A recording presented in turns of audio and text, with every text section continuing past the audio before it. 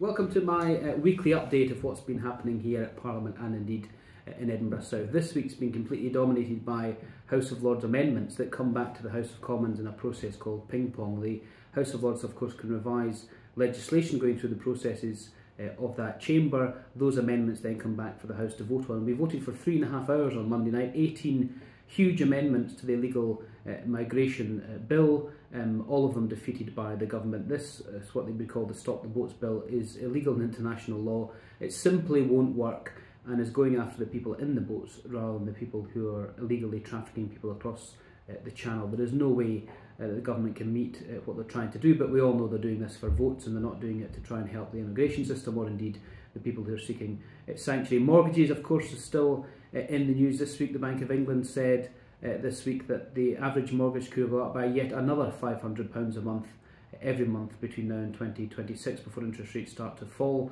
That's just completely unaffordable, and our postbag is full of people who are renters with landlords with mortgages or mortgages themselves who simply can't afford it.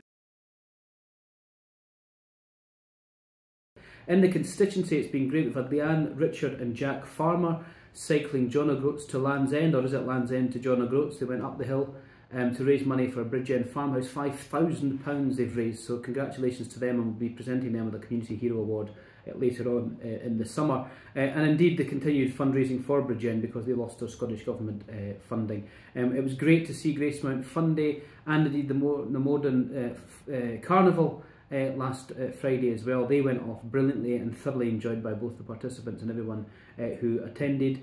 We've had lots of information this week on the Drum and Todhills development, 3,500 to 5,500 new homes on the south of the city. We all know the problems with GPs, dentists, traffic, schools, permeability, shops, you name it.